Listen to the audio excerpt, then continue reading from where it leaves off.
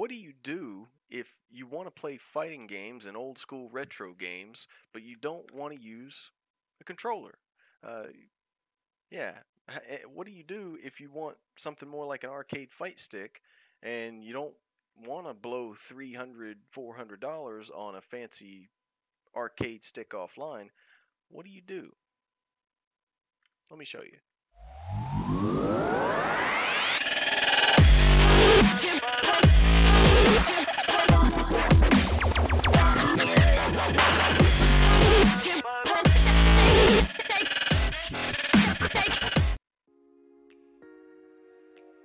Hey everyone, I'm Turbo Greg. What I want to show you today is something I've been working on, a little side project, something that's just kind of piqued my interest. I've been playing some, retro games, a lot of old school stuff, stuff from my childhood, the stuff that's near and dear to me, and I could not help but have a strong desire for an arcade joystick, like a fight stick. So I built one. Let me show you. Alright, so you see this insane monstrosity?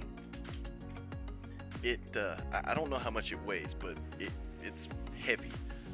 It's made out of 2x4s, and what is this? Lexan,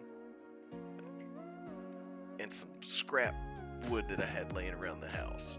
So you can see it's not the best job in the world, but it was a good first attempt. It let me play. It let me play a lot of the games that I was missing in the way that I was looking for, but it was just big, heavy, and I mean, look at this. I don't know how well you can see this in the video, but it won't even fit between the arms of the chair that I'm sitting in. It either sits sideways or it sits sideways, or it's too high up if it's right on top and too close, so it's just not good. So not a bad first attempt, but I wanted a better one, so I made one. This other one is infinitely better.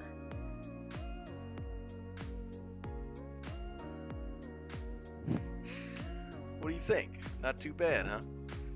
This one was made with 2x2. I used pine wood. This one is much smaller. I can set it right in my lap, no problem. And I took the back off this one too, so you could see this one is much better kept. Again, the 2x2 pine wood is all the way around. No screws or nails went into the wood here. I used a 3/4 inch thick backboard. I don't know how well you can see that.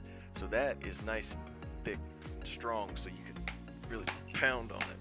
Get pissed off at people. It will not break. And then it's got 1/4 inch thick top board that the buttons and the joystick goes into. These bottom out after just maybe a 1/2 inch. Really, you just need 1/4 inch. Plus, you don't want your joystick to drop down, 3/4 inch when you're playing. So you need that pretty close to the top. So that's the reason for the 1/4 inch thick board. I used some dowels, right? I just chopped off a few pieces of dowel and I glued them in place. The whole thing was glued together, and then I put this layer of Lexan on top of this one as well. All I did for the artwork, I just printed out some photoshopped up stuff from my favorite fighting games, and it's just a plain piece of white paper. I printed it out, and then the only screws that went into it were the 4 corner screws that hold the Lexan in place. The buttons and joystick, I got these off eBay. They were very cheap. What is this? Maybe it's a Zippy joystick. So it's like a good Chinese knockoff of the Sanwa buttons and joystick. But this is perfect for me. This is all I need. The cool thing about this is that this is much lighter. This weighs almost nothing. It's just a much better plan of attack on the desire I had for a fight stick. So this came out so well, and for it to be a second attempt, I'm thinking about making these. Not full-time, but maybe part-time. I think I might go out in the garage, make some more of these, do them up real nice, put what I've learned back into it, reinvest myself into it, and I might start selling these. What do you guys think? Would you like to see a product like this?